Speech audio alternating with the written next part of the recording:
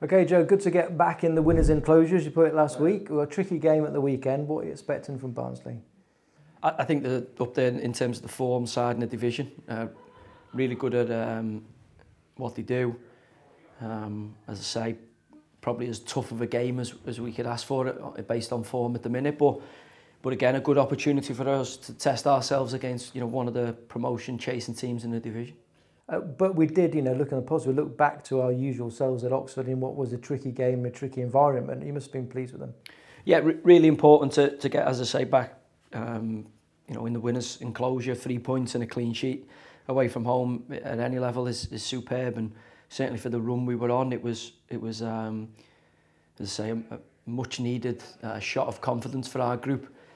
The key for us is continuing that, and obviously, we've lost against Barton and MK in our stadium recently, and we know we face arguably the informed side in the division, so a good opportunity for us to show our fans the qualities that we possess as a team. But as I say, it's going to be a real tough game Saturday.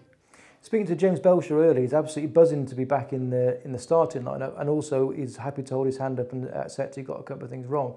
Are you happy with the way that he's applied himself and come back into the first team picture? Yeah, I mean, I was quite vocal about the disappointment Belly suffered from when we first told him he was not going to start in the game, and he's taken that on board.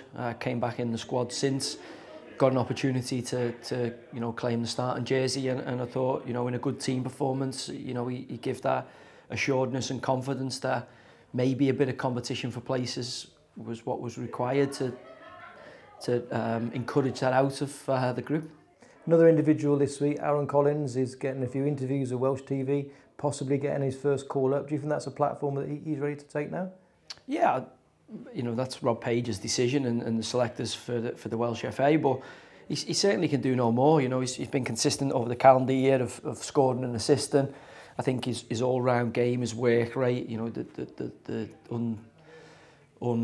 glamorous running that he does for the side, I think he's a great addition to any group. And if Wales are looking to build another championship qualifying squad, then certainly in terms of the calendar year, he deserves at least an opportunity or a closer look.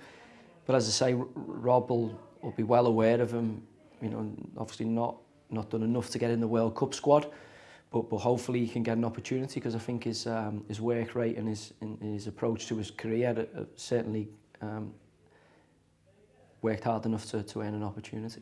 And just finally, a third and final individual to talk about. It was great to have Lewis Gibson back at Oxford. Came off towards the end of the game. Was that just precautionary? Is he going to be fine for Saturday? Yeah, absolutely fine. I mean, he felt fine to kick on into the back end of it. As it was, we were planning on making the substitute just before we scored. 65, 75 minutes was good minutes for him, considering he'd had kind of an eight game layoff. As it was, we scored the third goal just as we were about to make that change, and obviously give the lads, Gibbo and the lads who went on in that position just enough time to close the game out and obviously take the sting out of the spiking load for Gibbo.